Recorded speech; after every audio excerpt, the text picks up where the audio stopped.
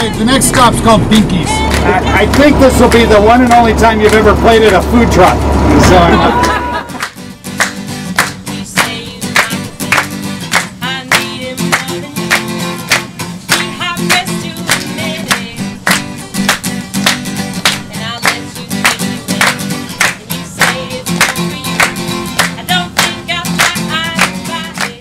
So, we're going to get a beef brisket sandwich with house-made slaw, house-made shoestring onions.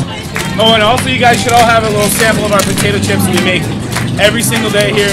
Cut them fresh in the morning,